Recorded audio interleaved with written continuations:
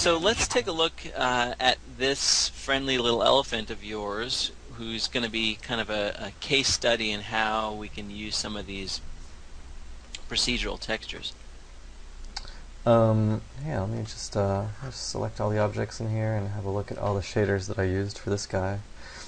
Um, so I used, pretty much all of the materials I was just talking about on this guy, and I didn't go too crazy, adding ripples or making it more complex. I really just used the textures as they were out of the box and just remapped them a little bit, and just tried to work them in to add a little bit of depth and subtlety to the surface.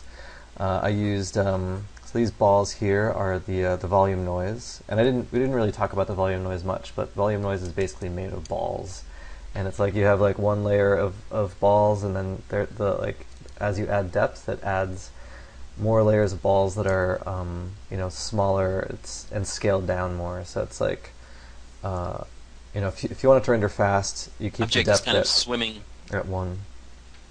So your object is sort of is sitting or swimming in a sea of small or large little spheres, almost. Exactly, and they're really precise little spheres. Actually, you can actually go in, and I've done this before. It's like you can isolate one ball and use that as a spherical ramp, because it's like you can't otherwise make a spherical ramp, and sometimes those can be really useful, especially for sort of different kinds of ambient lighting techniques.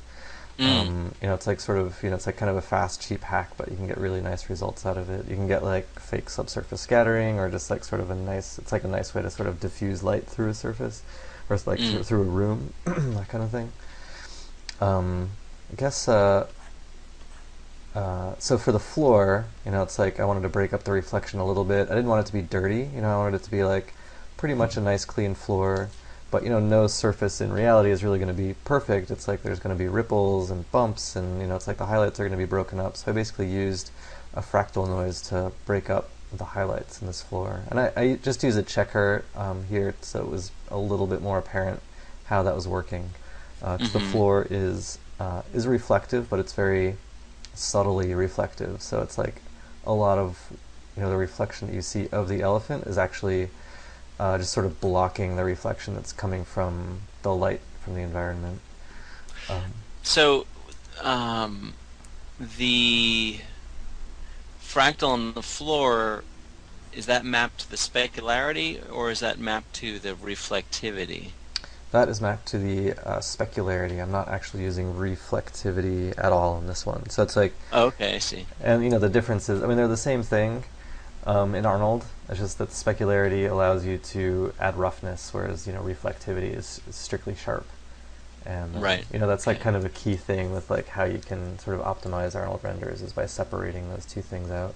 And then I guess quickly, one thing that's sort of interesting to note is this is kind of a subtle thing. I'm not sure how well this will come across with the video, but on this surface the bumps are going out, and on this surface the bumps are going in.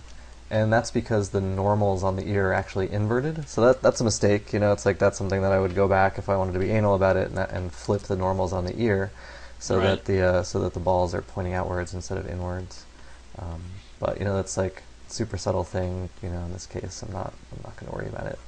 So that's pretty much it's like I'm using the volume noise for a roughness map and for a bump map. So it's like the balls are, it's like the reflection is actually brighter in the area where it's bumpier as well.